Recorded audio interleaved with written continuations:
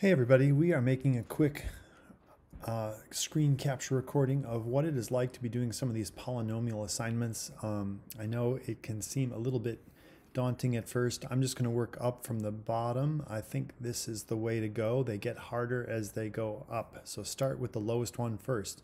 So if I click on that and then go to start, you're going to get zeros of polynomials in factored form. You can have slightly different questions, but similar. I'll go through as many of these as I can in about 10 minutes to give you guys a little heads up. So the zeros are when you are going to cross the x-axis. It is when you are going to be able to plug in a value that gives a zero. And the beauty of factored form is that that is quite straightforward. You can ask, when is this going to be a zero? That's at -2. So if I click right there, I should get a point at -2. When is this going to be zero? Write a little sidebar equation. 2x minus 3 equals 0. If I add 3 to both sides, it's when 2x equals 3. Divide by 2, it's at 3 halves. 3 halves is right there. That's 1.5. And then finally, when is that 0? When I plug in a +3, it's 0. So that should work. Let's see. I got the confetti. Okay, so that's pretty straightforward. Let me go to the next one. And it is going to be this one. This is asking for me to do the factoring. Okay, so if I go to my ability to write here, I can factor an x out of there and I can factor a 3. Always take out the greatest common factor. So 3x gets pulled out. And then what gets left behind is going to be a quadratic. And when I pull out a 3x from there, I'm left with x squared. And then when I pull a 3x out of that, I'm left with minus x. And then finally, when I pull a 3x out of 18x, I will get a -6x. I'm sorry, I can't write better. But then when I factor this, I'm going to get x minus 3 when I factor that. And I will then get x plus 2. So that makes it pretty clear that my zeros are going to be when each of these three things is 0. And that will happen at 0 right there. 3 times 0 is 0. The whole thing becomes 0. And at +3 and at -2. So if I go +3, -2, and 0. +3, -2, and 0. It's easy to make a mistake. Let's hope I didn't. And I didn't. All right, I'm going to go on to the next one. And that is intervals. Okay, a little bit different. But this is where, if you graph it a few times on Desmos, hopefully this will make sense. If you think about the graph, right? And I'm going to try to quickly sketch this out in approximate form. Whoa, that's a bad axis. Anyway, I'm going to get a +2 will be one of my zeros. Oops, it doesn't like, oh, come on you. +2, maybe I can make it out there, 1, 2. There's a 0. And then -4, so way out there. I won't click on it because I think I'm selecting it.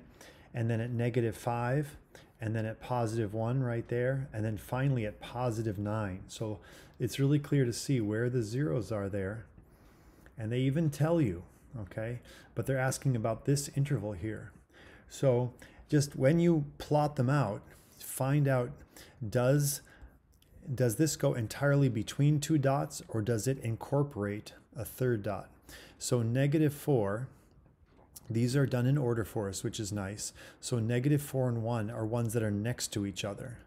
If it had been -4 and 2, I would have had to be careful about the 1 there. And this might be sometimes positive and sometimes negative, because remember, these things usually go, they'll go like this and something like that. So you just want to know, where are these intervals? Well, these are two adjacent dots, so all I need to do is pick a point in between, and the easiest point in between 1 and -4 is 0. So I just plug in 0, and all I need to do is pay attention to, is it positive or is it negative? When I plug in a 0 there, that's negative. When I plug in a 0 there, that's positive. When I plug in a 0 there, that's positive. Got the idea? Plug in a 0 there, and that's negative, and a negative. when I multiply all these together, what do I get in that interval? When I've plugged in a 0, I will get these canceling out. Those are plus, so I will get a remaining negative, okay? So this is always negative on this interval, always negative.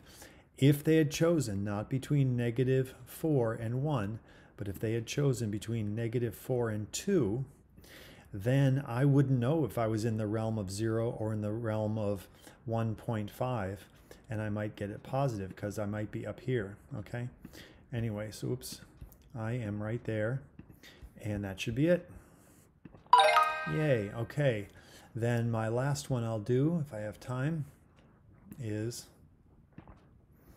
this one, zeros with multiplicity. This is where you'll see, that's what I call a bounce.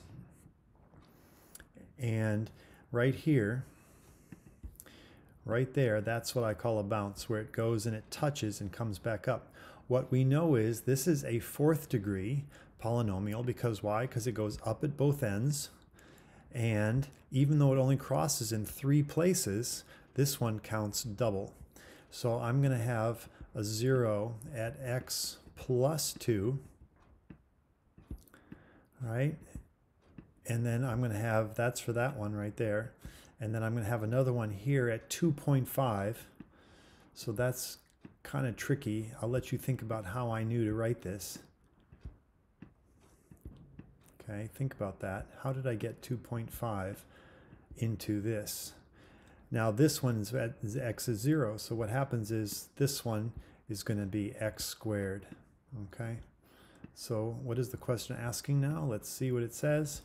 What could be the equation? You'll see right there which one matches up.